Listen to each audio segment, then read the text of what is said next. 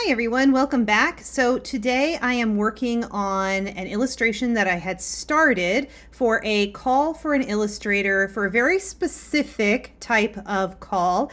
And it was to design two characters that were animal-like in quality, so maybe like a rodent or raccoon. So I started this last time. And the call also asked for bright colors, so I have bright colors for the hair and the jacket. I'm going to continue to work on this today. I think where I want to start is actually with the raccoon face, and I think the color gray would make sense, and then black around the eyes, maybe keeping it a little bit lighter in the cheek just for some definition, and then a black nose. So there's going to be a lot of darks, and I'm going to have to focus on my shadows, midtones, and highlights to make sure that there's some difference kind of going on here. I'm going to be using a mix of watercolor pencils and my liquid watercolors that I used last time. I want this to look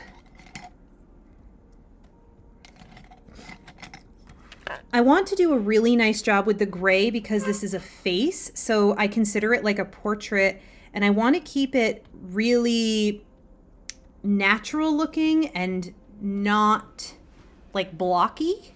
So I'm going to come in, oops, there's a bit of a correction that needs to be made here. So this should be like a little tuft of hair.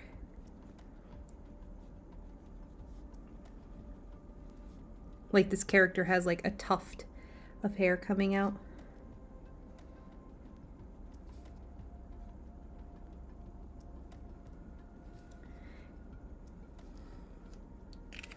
Okay, cool. All right, so I'm going to start with some watercolor pencil and just go in with some of my shadows first. So the ear is going to be probably the darkest spot, the inside of the ear, so I'm going to use my watercolor for that. And then I really want this tuft of hair that's coming out the top of this character's head to have some real definition here, but still stay pretty close to that gray. So I'm just going to come in and do some dark lines. And then I'm going to come in to the face here and just kind of darken up like this was hair. So it has some texture to it, which I'm not going to be able to, not that I wouldn't be able to get it with the liquid watercolor, it's just going to be a lot easier to add that texture with the pencil.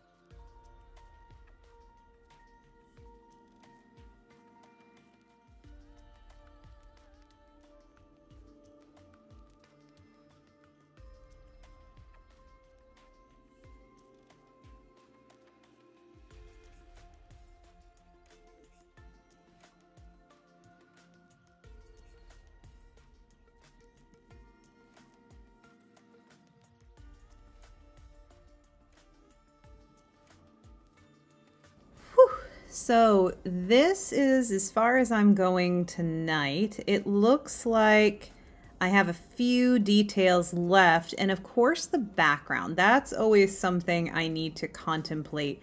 I have a lot of bright colors here, so I have some options for the background behind these two characters. Yeah, that's the only really difficult thing about working in such a bright color palette is your backgrounds are going to be pretty limited. And then of course the characters themselves are gray, so that's black and white.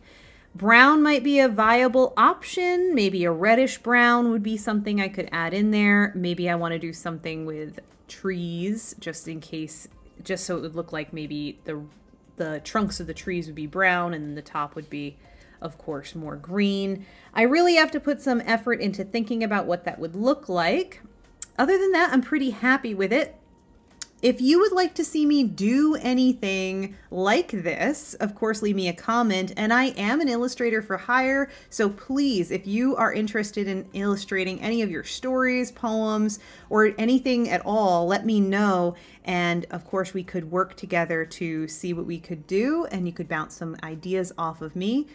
This is not done yet. I will continue to work on it next time.